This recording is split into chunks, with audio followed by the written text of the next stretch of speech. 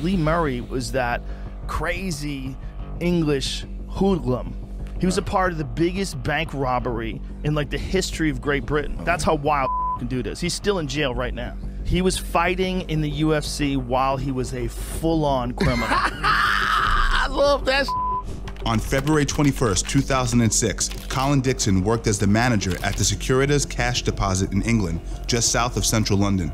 At around 6 o'clock in the evening, Dixon had clocked out from his job and was on his way home when he was stopped by flashing blue lights coming from an unmarked car behind him. A tall man in a police uniform approached him and asked him to get out of the car.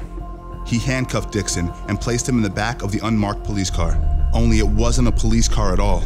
Dixon was blindfolded and placed into a van while 2 other fake police officers drove to Dixon's home. When his wife, Lynn, answered the door, the fake cops explained that they had to speak to her about a serious traffic accident that her husband had been involved in, and she and their child should accompany the officers to the hospital. Colin's wife and child were also placed into a van and taken to a farm in West Kent, where Colin Dixon already lay waiting. They were bound, held at gunpoint, and threatened unless they cooperated. The criminal's goal was the biggest cash heist in English history, and the whole thing all began with a street thug turned MMA fighter by the name of Lee Murray.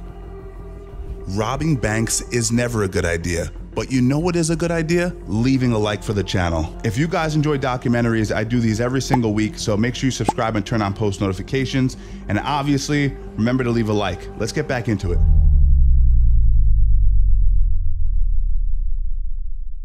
Lee Murray was born in November of 1977. When he was born, his family home was located near a district in southeast London known as Shooter's Hill, possibly because of its history as a renowned location for highway robbery.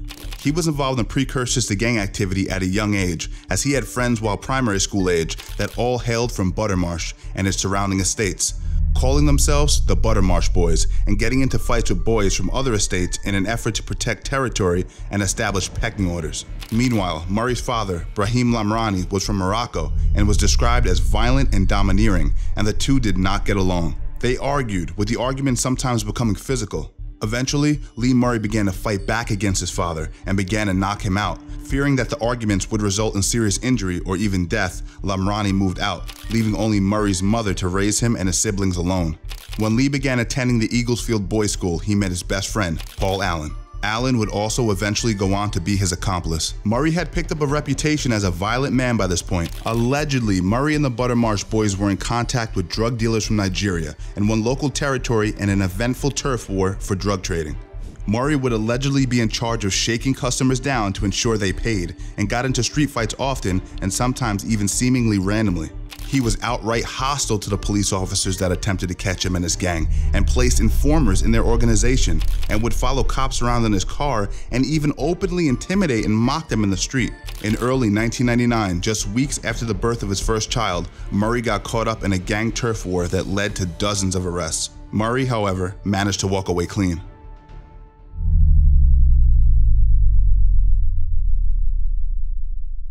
After his lucky break in avoiding arrest, like so many who seem to have been fighting all their lives, Murray seemed to find his calling in fighting professionally. He had his first fight in December of 1999 against fighter Rob Hudson. Murray knocked him out within the first round, earning himself the nickname Lightning Lee Murray. After this, he began training seriously.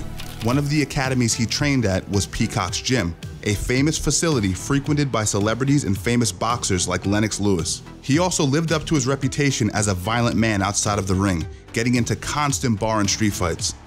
In July 2002, Murray attended a UFC event in England with his coach. One of the other fighters grabbed his coach jokingly, but before the matter could be settled peacefully, Murray's best friend, Paul Allen, threw a punch. The night ended with him getting into a street fight with famed UFC fighter Tito Ortiz. Allegedly, Murray knocked Ortiz out. He turned around and faced me and he hit me with a shot. He dropped me for a second. I came to my feet and I clinched him, and I threw a few knees. Then the police broke us up, and that was it. That was the fight. That was it of it. Eventually, after years of winning matches by brutal knockouts, Murray managed to make his way properly into the UFC ring as a fighter, fighting Jorge Rivera and defeating him in the first round. However, even though it was his first UFC bout, it would also be his last. Shortly after the fight in 2005, Murray attended a birthday party for a British model at a London club.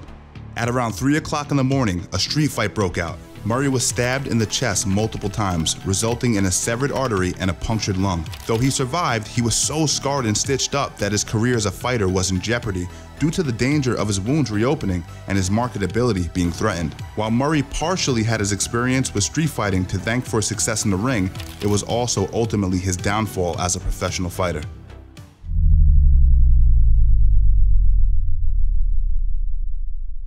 While Murray had risen and collapsed as an MMA fighter, his gym, the Peacocks, had turned out to be the center of a criminal ring. Martin, Tony, and Paul Bowers were the operators of the gym who, allegedly in the face of their gym's rent being tripled, decided to turn to crime to make cash. They planned a series of robberies, with their biggest being a raid on a high-security warehouse at Gatwick Airport. Their plan was to disguise themselves as security officers, use a fake van to get into a depot, and steal over £1 million of foreign currency. While they were let in at the gate of the warehouse, they were caught almost immediately by flying squad officers who, as it turned out, had bugged the Bowers offices and planted hidden cameras at the warehouse.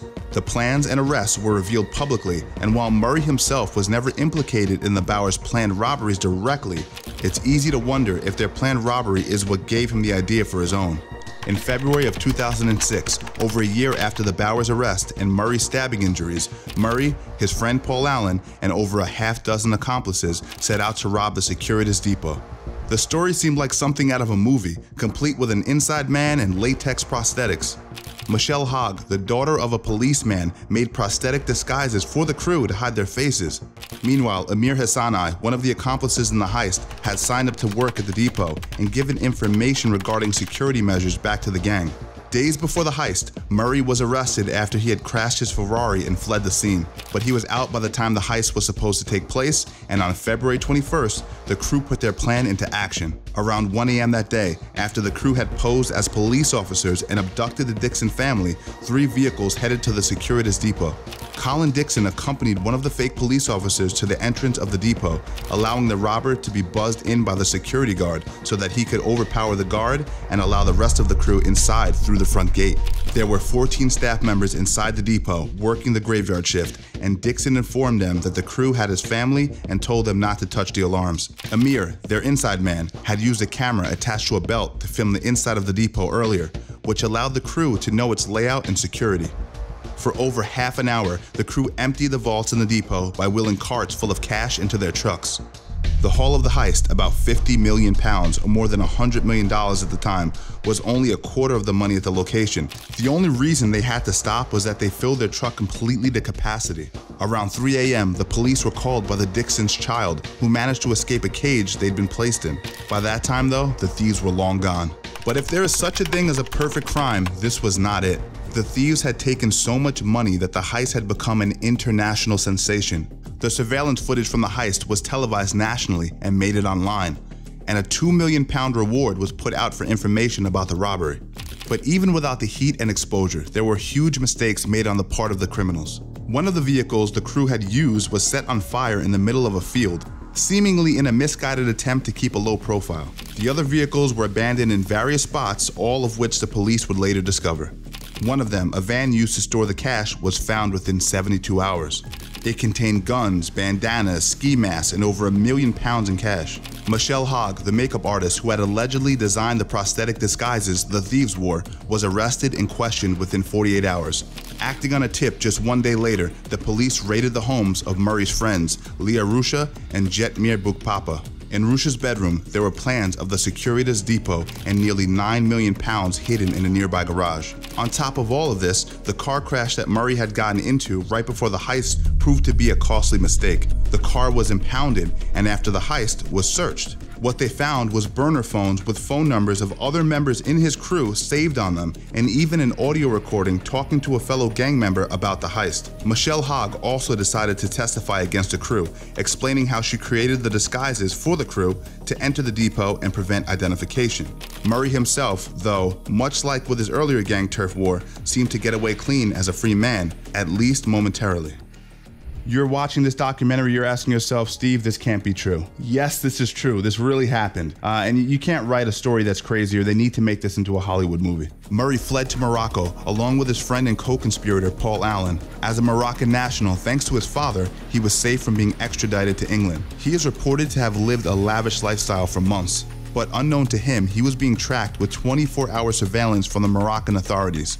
On June 25th of 2006, only months after the heist, Murray was shopping at the mega mall in the city of Rabat with Allen and a few other friends when a portion of the mall was sealed off. Suddenly, a small army of armed police officers surrounded Murray and his crew. There was a physical struggle, but eventually, the 4 men were arrested. They were charged with violently resisting arrest and possession of drugs, not too different from Murray's run-ins with the law back in his youth. His friends, including Paul Allen, were extradited to the UK. Murray, however, could not be extradited due to his status as a Moroccan national, but he was given a 10-year sentence, later extended to 25 years to be served in Moroccan prison. In 2008, he gave an interview where he mentioned that he is currently training, hoping for a return to the UFC and a pardon from the Moroccan king, Mohammed VI. It's hard to say what Lee Murray's biggest mistake ultimately was.